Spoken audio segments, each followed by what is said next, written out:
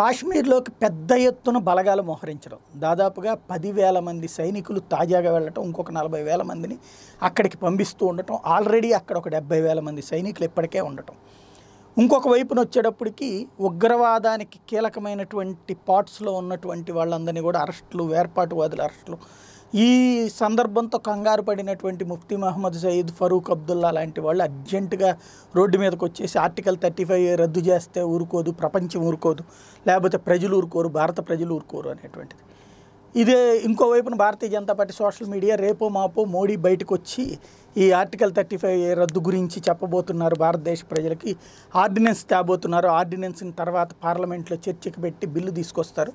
తద్వారా ఇప్పటిదాకా కాశ్మీరీ ప్రత్యేక హక్కులు ఏవైతే ఉన్నాయో అక్కడ ఉన్నటువంటి భూమికి వాళ్ళకి మాత్రమే హక్కు కొనుక్కునేవాళ్ళు, అలాగే అక్కడ వాళ్ళు యువతల వాళ్ళని పెళ్లి చేసుకుంటే హక్కులు కోల్పోవడం, పాకిస్తాన్ వాళ్ళని పెళ్లి చేసుకుంటే వాళ్ళకు కూడా అక్కడ భూభాగం మీద హక్కు రావడం లాంటి వాటికి చర్మగీతం పాడి, దాంతోపాటుగా అక్కడ మహిళలకి ఉండేటువంటి ఆ వివక్షని కూడా దూరం చేసేటువంటి కార్యక్రమం, ఇంకోవైపున నియోజకవర్గాల పునర్విభజనకు సంబంధించి తద్వారా కాశ్మీరు లోయ సీట్లను తగ్గించి జమ్మూకి పెంచేటువంటి కార్యక్రమం, ఇదంతా కూడా చేయడానికి సిద్ధపడుతున్నారు అన్నటువంటిది బీజేపీ అనుకూల సోషల్ మీడియా ప్రొజెక్ట్ చేస్తుంది.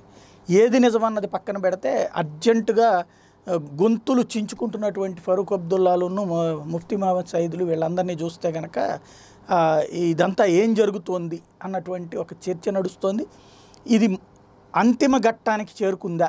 ఇంకో పక్కన పాకిస్తాన్ షెల్లింగ్ బిగిన్ చేసింది. ఆల్రెడీ ఈవేళ 10 సంవత్సరాల బాలుడి మీద దాడి చేసినటువంటి సంఘటన చోటు చేసుకుంది. మొన్ననే వాళ్ళ వైపు నుండి ఒక మృతదేహం యువతలకు వచ్చేస్తే మన వాళ్ళు పట్టుకెళ్ళి అప్పచెప్పి వచ్చారు, అక్కడ వాళ్ళ చేతికి హ్యాండ్ ఓవర్ చేశారు. అట్లాంటిది మన భారతీయ బాలుడిని వాళ్ళు తుపాకులతో కాల్చి చంపినటువంటి నీచమైనటువంటి మనస్తత్వం అయితే కనబడుతుంటుంది. ఇంకో 4 చోట్ల కాల్పుల ఉల్లంఘనకి పాల్పడి వాళ్ళ వైపు నుండి దాడులకు పాల్పడుతున్నటువంటి సంఘటనలు చోటు చేసుకుని, కాబట్టి రానున్న రోజుల్లో కాశ్మీర్ అంశం అనేటువంటిది ముగింపు దశకు వచ్చేటువంటి వేళ ఏమైనా పరిణామాలు చోటు చేసుకుంటే ఆ సందర్భంలో భారతదేశానికి అనుకూలంగా మనం ఆలోచించుకుంటే బెటరు. ఈ అతి మేధావిత్వంతో చెడగొట్టుకోవడం అనేటువంటిది మంచిది కాదు. ఒక ముగింపుకు వస్తే మాత్రం చాలా మంచి పరిణామం.